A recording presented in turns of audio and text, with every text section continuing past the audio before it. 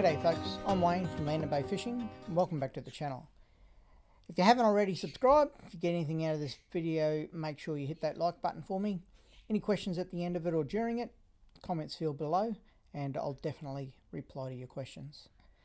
What we're going to do today is just have a look at how I select a spot to fish when I go beach fishing.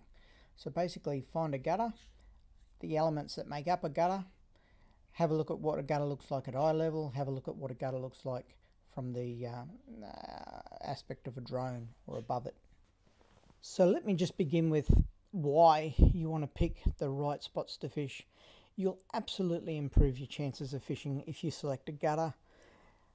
Not just any gutter, it needs to be a gutter that's within casting range. The best time to do this is at low tide. You find that right gutter, it's got a drain in it or it's got a couple of drains in it, and all of a sudden you've got a lot of structure where there's a lot of food being generated and you're more likely to increase your chances of catching a fish. So many people go fishing these days, just find a nice spot, park their car, throw the rod in and hope for the best. Well, they're the 90% of the fishermen that, if they're lucky, go home with one or two. It's the 10% of fishermen that pay a little bit of attention to where it is they need to fish, and where the fish are most likely to hold up looking for food are the ones that are going to catch the majority of the fish. So as you're driving along the beach, the view you'll have will be mostly of the cresting waves. As you're driving along, you'll see the cresting waves coming up to the beach, probably only 10 meters away from where you're actually driving. Eventually you'll get to see the cresting waves crest and then break and then move into a dark blue area before you get to a new crest onto a beach. And that's what you're looking for. That's most likely where you're going to find your gutter. So at eye level, you'll see the gutter as a dark blue area in between two sets of cresting waves, one near your feet and one a little bit further out the outer bank.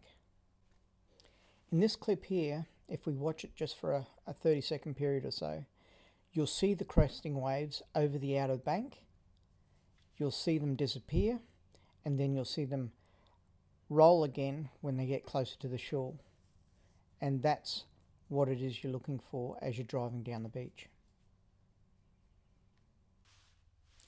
The three main elements to look for when you're looking for a good gutter is a good outer sandbar, one that you can most likely cast to and hit your bait on top of it. You want it to be close enough so that you can bring your bait back over the ledge and actually put the bait where the fish are most likely going to be feeding. It'll have a good deep gutter or trough. Some people call them gutters, others troughs.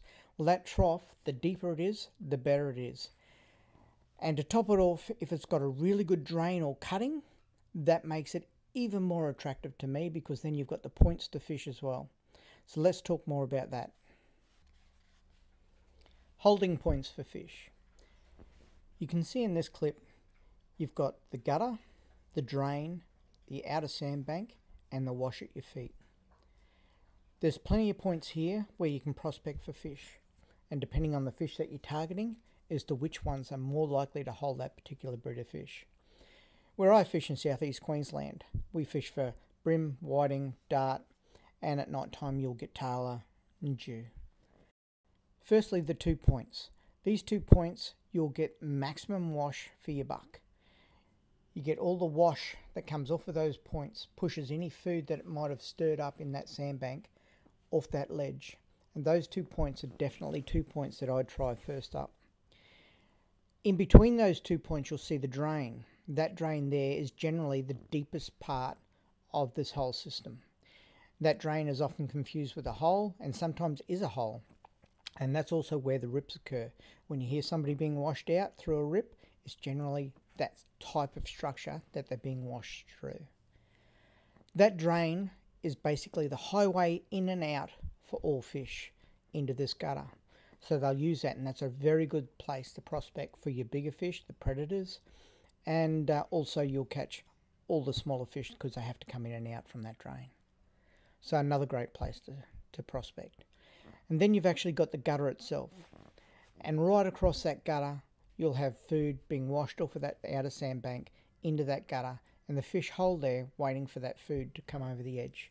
So that whole area is good prospecting. The 2 points and the drain are definitely my preferred, and then you've got the gutter. The depth through this gutter at low tide, you'll see where number 1 is. That number 1 is the outer bank, and that number 1 is between 1 foot and 1.5 foot deep when the waves recede. As it crests and comes over the bank and washes and disturbs the sand, that's what pushes all the bait. That can be up to about 2 foot, 2.5 foot in this particular breeze today. Obviously, if you've got an onshore breeze and it's blowing a good 20 knots, those waves will be much bigger. There'll be a lot more disturbance. There'll be a lot more food washed in, a lot better prospecting, and you'll get a lot more food in that gutter. Today, very light winds, very small waves. That's what we've got, approximately about 1 foot deep. The actual cutting through there, the highway for the fish, that's the deepest section, as I said, and that section there is between 4 foot and 5 foot deep at low tide. The actual gutter itself ranges between 3 and 6 foot, just depending on where you're standing in that gutter. The deeper the better when it comes to fishing, in my opinion, for gutters. So if you can find a nice deep gutter, your chances increase dramatically. So in summing up, find a close gutter that you can cast to. You want to be able to reach it at high tide. So go prospecting at low tide, find a good gutter, make sure it's not going to be too far away for you at high tide, and stick with it. The deeper the gutter, the better it is. As you drive up, you'll see 4, 5, 6 gutters. Look for a gutter with as many cuttings as possible and as deep as possible. Don't forget that the drains or the cuts are the best areas to target. So fish those drains and you'll find your chances increase dramatically. Low tide is definitely the easiest time to go hunting for gutters.